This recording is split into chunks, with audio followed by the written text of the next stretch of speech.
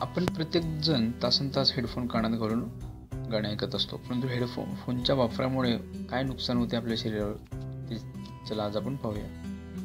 Number 1 आहे आपल्याला ऐकण्यास कमी येते. जर तुम्ही 90 डेसिबल पेक्षा जास्त आवाजात संगीत ऐकत असाल तर तुमच्या कानाला इजा होऊ शकते. यासाठी आपल्याला सारखे गाणे ऐकण्यापासून वाचले पाहिजे. गाणे ऐकताना ठराविक वेळेनंतर ब्रेक घ्यावा. त्यात सोबत हेडफोनचा आवाज मध्यम ठेवला तरी चालेल. यामुळे ऐकण्याची क्षमता आपल्याला जास्त गमवावी लागणार नाही. असे जवळजवळ सर्व इयरफोनमध्ये होते की त्यांच्या उच्च डेसिबल साऊंड व्ह्यूज असतात, ज्याचा वापर केल्यामुळे तुमच्या ऐकण्याची क्षमता गमावली जाऊ शकते, ज्यामुळे कानांना गंभीर इजा होऊ शकते.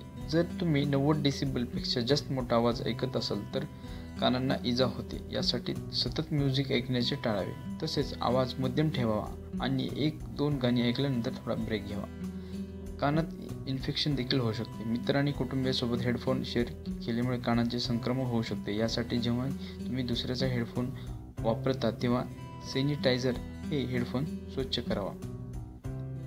नंबर 4 आहे हवा खेळती राहण्यास समस्या. आजकाल असे उच्च गुणवत्ता असलेले हेडफोन आले आहेत ज्याच्या वापरामुळे कानाच्या आतमध्ये हवा खेळती राहत नाही. अशा हेडफोनचा वापर दीर्घकाळ केल्यामुळे कानात संक्रमण होऊ शकते. तसेच तुम्ही ऐकण्याची शक्ती देखील गमावू शकता. भविष्यामध्ये कानदुखी देखील तुम्हाला होऊ शकते. हेडफोनमध्ये उच्च आवाजात म्युझिक ऐकल्यामुळे कानदुखी होऊ शकते. याचा सततचा वापर कानामध्ये तीव्र वेदना निर्माण होऊ शकतात. तसेच तुमचा मेंदू देखील हेडफोनच्या वाईट परिणामाला सामोरे जावे लागते. तुमच्या हेडफोनमधून निघणाऱ्या विद्युत चुंबकीय लहरी तुमच्या मेंदूवर वाईट परिणाम करतात. इयरफोन आपल्या कानाच्या आतील भागाच्या जवळ असतो, त्यामुळे त्याचा आपल्या मेंदूवर अत्यंत वाईट परिणाम होतो.